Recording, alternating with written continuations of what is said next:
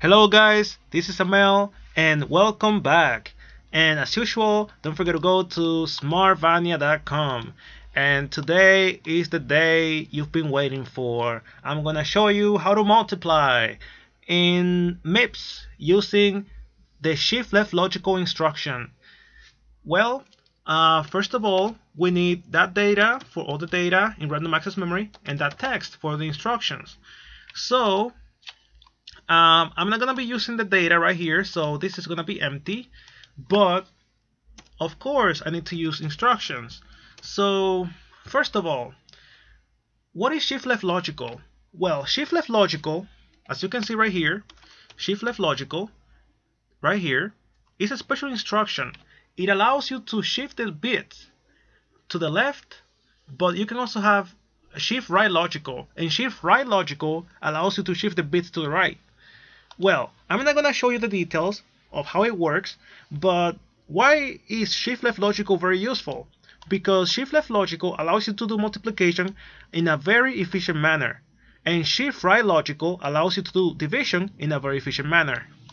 So sometimes you have arrays, and don't worry if you don't know what arrays are, but sometimes you have to calculate. You have to calculate the offset. You have to calculate a number for an array in order to get a value from the array.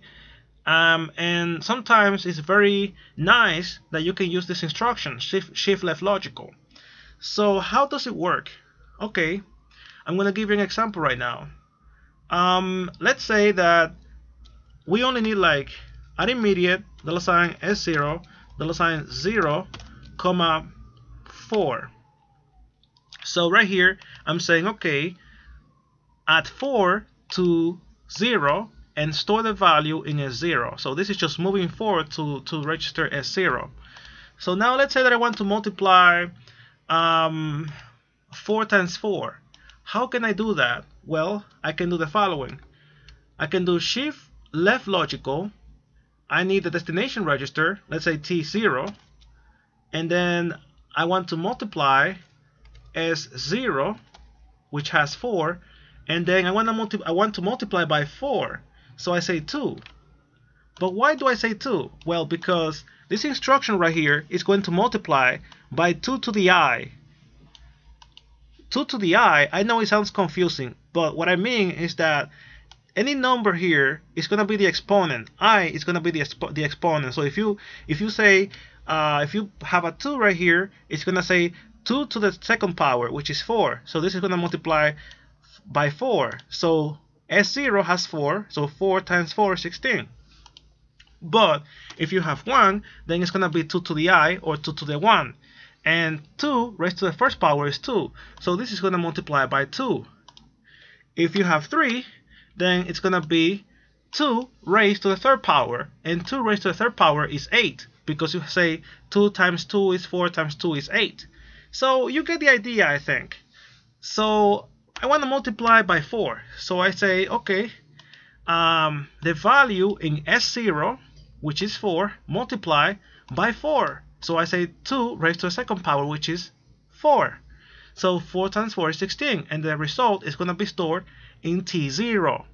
So now I just want to print it out, and as usual, print it, right? So load immediate $sign V0, and then to print out an integer, the code is 1, and then just add $sign A0, because A0 is for the argument, $sign 0, $sign T0.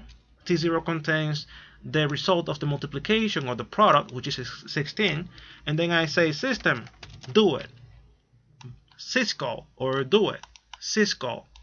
So now let me clear this down here, and I save it, I run, I assemble, and then I execute. And as you can see, 16. So, well, this is amazing. Now you know how to do multiplication using shift left logical.